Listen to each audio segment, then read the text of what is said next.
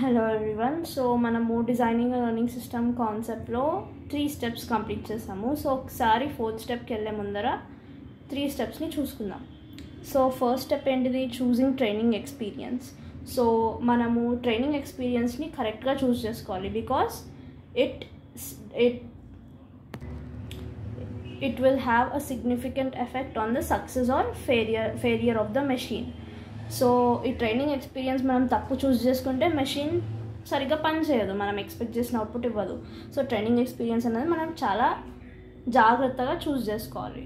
అది main step because it will only decide if the machine is going to be successful or a failure. Next choosing target function.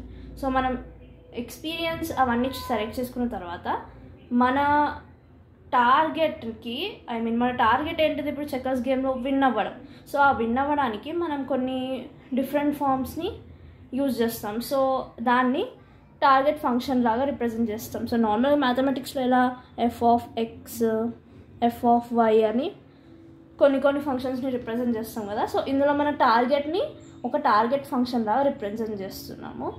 So ఇక్కడ మనము ఏం చేసాము? మనము direct and indirect target function ఎలా ఉంటాయని చూసుకున్నాము. So డైరెక్ట్లో మనము డైరెక్ట్గా సెలెక్ట్ చేసేసాము, ఇండైరెక్ట్లో మనము స్కోర్స్ని అలాట్ చేసాము. ఎవ్రీ బోత్ స్టేట్కి కొన్ని స్కోర్స్ అలాట్ చేసాం. లైక్ విన్నింగ్ బోత్ స్టేట్కి 100 అని, డ్రా అయ్యే బోత్ స్టేట్కి 0 అని, లూజింగ్ బోత్ స్టేట్కి -100 అని.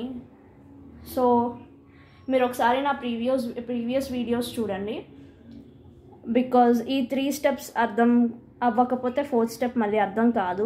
Every step is inter related with each other. Okay, so 3rd step ఏంటిది? Choosing representation of a target function. ఎలాంటి ఫంక్షన్కైనా మనం ఒక రిప్రజెంటేషన్ అనేది సెలెక్ట్ చేస్తాం. సో మనం చెక్కర్స్ గేమ్కి ఏం రిప్రజెంటేషన్ తీసుకున్నాము? లీనియర్ రిప్రజెంటేషన్, లీనియర్ ఈక్వేషన్ ఫామ్లో రిప్రజెంట్ చేసాం. సో ప్లీజ్ మీరు ఈ ప్రీవియస్ వీడియోస్ చూడండి లైన్ బై లైన్ అండ్ అప్పుడే ఈ వీడియోని స్టార్ట్ చేయండి, లేకపోతే మీకు అర్థం కాదు ఈ టాపిక్ చాలా అంటే చాలా ఇంపార్టెంట్. ఫస్ట్ యూనిట్లో one of the important topics. ఇది ఒకటే కాదు, ఇంకా చాలా ఉన్నాయి. Will discuss in the coming videos. So please refer to the previous videos. Now ఇప్పుడు ఇవాల్టి మన video topic step 4, choosing function approximation. So let's start. So step 4, choosing function approximation. It means choosing a learning algorithm for approximating the target function. So confuse అవ్వకండి, మనము step by step వెళ్తుంటే మీకు అర్థమవుతుంది. ఇప్పుడు ఇది చూడండి. An optimized move cannot be chosen just with the training data. So మనము step 1లో ఏం చేసాము? Training examples training experience training data అన్నది చూస్ చేసాము. కానీ ఉట్టి దానిని బేస్ చేసుకొని మనము ఈ నెక్స్ట్ స్టెప్ డిసైడ్ చేయడం ఇవన్నీ చేయలేము. మనము ఇంకా వేరే సోర్సెస్ కూడా తీసుకుంటాము. That is examples. సో మనము ట్రైనింగ్ డేటాతో పాటు ట్రైనింగ్ ఎగ్జాంపుల్స్ని కూడా చూడాలి. అంటే ప్రీవియస్గా ఇప్పుడు ఫర్ ఎగ్జాంపుల్ నాకు ఒక బోత్ స్టేట్ ఉంది. సో నా గేమ్ ఈ ఫామ్లో ఉంది. Actually okay, somewhat like this. So మన మెషిన్ లెర్నింగ్ అల్గోరిథం ఏం చేస్తుందంటే ప్రీవియస్ ఎగ్జాంపుల్స్ని కూడా చూస్తుంది. ఈ ప్రీవియస్ ఎగ్జాంపుల్లో దీనికి సిమిలర్ ఉన్న బోత్ స్టేట్ ఏదైనా ఉందా అని చెక్ చేసుకుంటుంది. సో ఏంటిది? The training data had to go through with the set of examples and through these examples the training data will approximate which steps are chosen and after that machine will provide feedback. So ఇక్కడ ఏమవుతుంది? మనం ఇచ్చే training డేటానే కాకుండా అది కొన్ని ఎగ్జాంపుల్స్ని కూడా consider చేస్తుంది. అంటే ప్రీవియస్ ఎగ్జాంపుల్స్లో ఇలాంటి సిచ్యువేషన్ ఉన్న బోత్ స్టేట్ ఉందా, దీనికి సిమిలర్ ఉన్న బోత్ స్టేట్కి అప్పుడు ఏం చేశారు, సో నేనేం చెయ్యొచ్చు, ఇలా చేయాలా అలా చేయాలని మళ్ళీ దానికి అది ఒక ఫీడ్బ్యాక్ ఇచ్చుకుంటుంది. ఓకే, సో ఈ పారాగ్రాఫ్ బేసిక్ డెఫినేషన్ బేసిక్గా ఏం చెప్తుందంటే, to learn a target function we need a set of training examples. So ఒట్టి ట్రైనింగ్ డేటానే కాకుండా ట్రైనింగ్ ఎగ్జాంపుల్స్ అన్నవి కూడా ఇంపార్టెంట్. ఎందుకంటే దాని నుండి కూడా కొంచెం ఎక్స్పీరియన్స్ గెయిన్ చేసుకోగలుగుతుంది. సో దానిలో సిమిలర్ బోర్డ్ ఏమైనా ఉందా అని చూసుకొని ఆ ప్రీవియస్ ఎగ్జాంపుల్స్ని కూడా తీసుకొని అది గేమ్లో టార్గెట్ ఫంక్షన్ని వేరీ చేయొచ్చు. So to learn a target function we need a set of training examples. Okay, training examples are also very important. ఎందుకు మనం ఇదంతా సెలెక్ట్ చేస్తున్నాం? ఎందుకంటే ఒక ఫంక్షన్ని అప్రాక్సిమేట్గా మనం 100% మెషిన్ 100% ఏదైనా కూడా పని చేయవు. 100% అప్రాక్సిమేట్లీ ఎస్టిమేట్ చేయడము, లైక్ అజ్యూమింగ్ అనమాట. సో అజ్యూమ్ చేసుకొని గేమ్ ఆడడానికి మనం ఇంకా మంచిగా, ఇంకా బెటర్గా అజ్యూమ్ చేసుకోవడానికి, ఇంకా బెటర్గా థింక్ చేయడానికి మనం ఈ ఎక్స్ట్రా ఎగ్జాంపుల్స్ని కూడా ప్రొవైడ్ చేస్తున్నాం. ఇప్పుడు మనం ఎగ్జామ్ చదువుకునేటప్పుడు టెక్స్ట్ బుక్కే రెఫర్ చేయం కదా, లైక్ వేరే reference books, all in one, ఆన్లైన్లో కొన్ని వెబ్సైట్స్, ట్యుటోరియల్స్ పాయింట్ ఇవన్నీ రెఫర్ చేస్తాం. ఎందుకు? మనం ఇంకా బెటర్గా ఇంప్రూవ్ చేసుకోవాలి. అలాగే ఈ టార్గెట్ ఫంక్షన్ని కూడా మనం ఆల్రెడీ స్టెప్ 3 వరకు చేసాము, బట్ ఇంకా ఇంప్రూవ్ చేయడానికి, ఇంకా అప్రాక్సిమేట్గా, ఇంకా బెటర్గా రాయడానికి మనము ట్రైనింగ్ ఎగ్జాంపుల్స్ని తీసుకున్నాం. సో ఇప్పుడు ఈ ట్రైనింగ్ ఎగ్జాంపుల్స్ ఎందుకు? It describes a particular board state and training value. So ఈ ట్రైనింగ్ ఎగ్జాంపుల్ ఏం చేస్తుందంట, అది ఒక బోర్డ్ స్టేట్ని డిస్క్రైబ్ చేస్తుందంట. ఇప్పుడు మనం తీసుకున్న ఎగ్జాంపుల్ చూసుకుంటే ఇందులో ఈ బోర్డ్ స్టేట్ని అది డిస్క్రైబ్ చేస్తుంది. లైక్ ఇలా ఈ బోర్డ్ స్టేట్లో పీసెస్ ఇలా ఉండింది అండ్ ఇది విన్నింగ్ స్టేట్లో ఉందా, లూజింగ్ స్టేట్లో ఉందా అని దాని రిలేటెడ్ ఇన్ఫర్మేషన్ ఉంటుంది. సో ఈ బోర్డ్ స్టేట్ ఉంటుంది, ఆ particular board state, and a training value. Training value అంటే ఏంటి? If it is winnowing it will be 100, ఒకవేళ లూజ్ అయితే ఇట్ విల్ బీ -100. సో ఈ ట్రైనింగ్ ఎగ్జాంపుల్లో ఒక బోర్డ్ స్టేట్, దాని ట్రైనింగ్ వాల్యూ ఉంటుంది. సో ఎలా డినోట్ చేస్తున్నాము? Board స్టేట్ని small b and training వాల్యూని v train b.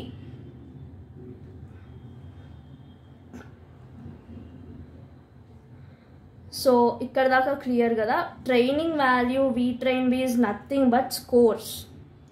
మనము స్కోర్స్ని స్టెప్ 2లో అలాట్ చేసాం కదా, సో ఆ స్కోర్సే nothing but training values, that is v train b. అంతే, ఏం కన్ఫ్యూజన్ లేదు. So each training example is an ordered pair. So every training example ఏ ఫామ్లో ఉందంట? ఒక ఆర్డర్డ్ పేర్ ఫామ్లో ఉందంట. ఆర్డర్డ్ పేర్ అంటే ఏంటి? x, y, z, a, ఈ రిప్రజెంటేషన్ ఇలా ఆర్డర్డ్ పేర్లో ఉన్నాయి అని చెప్తుంది. సో ఇది ఈ రిప్రజెంటేషన్ ఏదైతే ఉందో ఇది మన ట్రైనింగ్ ఎగ్జాంపుల్ ఆర్డర్డ్ పేర్. ఏమనుంది? First board state b,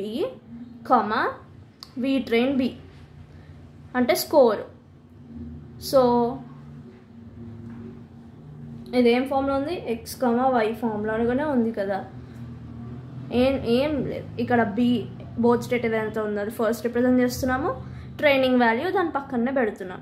okay, simple. Okay, so ఇప్పుడు మనం ఒక ఎగ్జాంపుల్తో చూసుకుందాం. So we will understand it even easily. So మనము బోర్డ్ స్టేట్కి ఏ రిప్రజెంటేషన్ చూస్ చేసాము? లీనియర్ ఫార్మ్ ఆఫ్ రిప్రజెంటేషన్ని చూస్ చేస్తుండే, మీకు గుర్తుందా? ప్లీజ్ నా ప్రీవియస్ వీడియోని రెఫర్ చేయండి. x1, x2, x3, x4 అని తీసుకున్నాం. సో మనం ఇప్పుడు ఒక ఎగ్జాంపుల్ కన్సిడర్ చేద్దాం. ఏంటిది? Let's consider a situation where black one the game. అంటే బ్లాక్ గెలిచేసింది గేమ్ ఆల్రెడీ. బ్లాక్ గెలిచింది అంటే అర్థం ఏంటిది? వైట్ పీసెస్ అన్నీ తీసేశారు గేమ్లో, అంటే వైట్ ఊడిపోయింది. నార్మల్ చెకర్స్ గేమ్ అంటేనే ఏంటి? ఒక ఒపోనెంట్ ప్లేయర్ సైడ్ పీసెస్ అన్నీ మ్యాక్సిమం కిల్ చేయడానికి ట్రై చేయాలి. So black one the game అంటే there are no whites left on the board.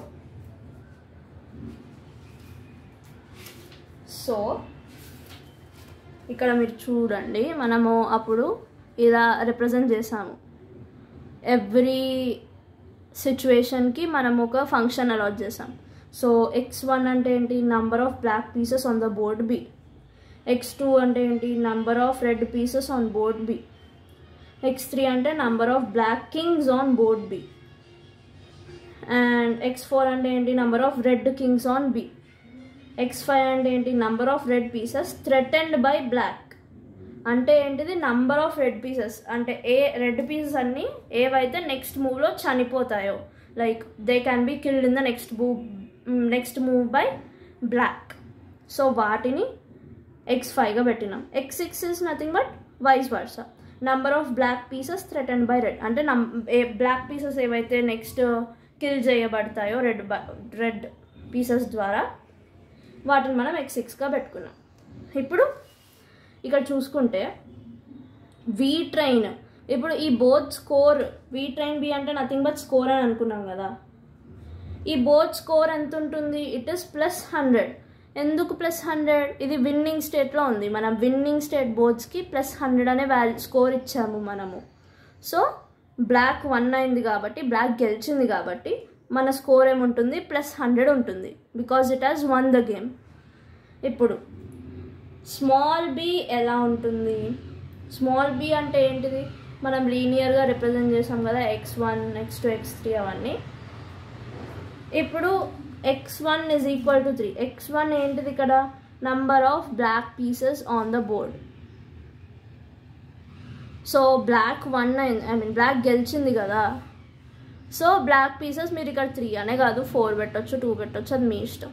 కానీ బ్లాక్ గెలిచింది కాబట్టి బ్లాక్ పీసెస్ కంపల్సరీ ఉండాలి. నెక్స్ట్ x2 0 ఉంది. x2 ఎందుకు 0 ఉంది, ఒకసారి x2 ఏంటిది, number of red pieces on the board.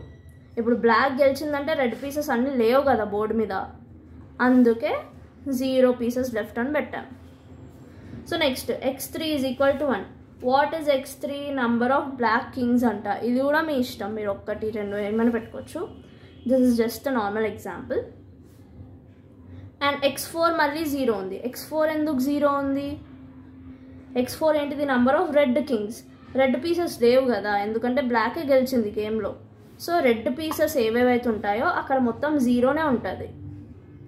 Next x5 ఏంటిది, number of red pieces threatened by black. అలా ఏం లేదు, ఎందుకంటే బ్లాక్ ఆల్రెడీ గెలిచేసింది. సో బ్లాక్ని థ్రెటన్ చేసే పీసెస్ ఏం లేవు, లైక్ బ్లాక్ని చంపే పీసెస్ ఏం లేవు, ఎందుకంటే రెడ్ ఊడిపోయింది. రెడ్ పీసెస్ అసలు లేనే లేవు బోర్డ్ మీద. సో x5 కూడా 0. నెక్స్ట్ x6 ఏంటిది, number of black pieces threatened by red. ఇప్పుడు ఇది కూడా 0నే ఉంటుంది, ఎందుకంటే బ్లాక్ గెలిచింది, మళ్ళీ రెడ్ పీసెస్ ఏం లేవు. So it is same. So అలా మనం ఒక ఈక్వేషన్ అన్నది బ్రాకెట్స్లో రిప్రజెంట్ చేసాము. నెక్స్ట్ మనము ట్రైనింగ్ ఎగ్జాంపుల్ని ఎలా రాయాలని అనుకున్నాము, in the form of x, y, that is b, v train b. So ఇలా కదా రిప్రజెంట్ చేసేది. సో ఇదే ఫామ్లో ఇప్పుడు మనము ఇక్కడ రాసాం చూడండి. ఫస్ట్ ఏమో b, ఇక్కడ నుండి ఇక్కడికి b, ఇక్కడ నుండి ఇక్కడికి b, అండ్ ఇక్కడ +100 అని వచ్చింది. ఎందుకు +100, ఎందుకంటే విన్ అయింది కాబట్టి ప్లస్ అని పెట్టాం. ఒకవేళ ఊడిపోయి ఉండుంటే బోర్డ్ని -100 వస్తుండే. ఒకవేళ డ్రా మ్యాచ్ అనుకోండి, అప్పుడు +0 అని వస్తుంది. ఓకే, సో ఇదేంటిది మన వి ట్రైన్ బి వాల్యూ, అంటే వి ట్రైన్ బి అంటే స్కోర్, ఆ బోర్డు స్కోర్ అనమాట. సో ఇక్కడ బ్లాక్ విన్ అయింది కాబట్టి +100 అని రాసాం. ఒకవేళ ఊడిపోయి ఉంటే -100 అని రాస్తుండే. ఒకవేళ డ్రా అయి ఉంటే +0.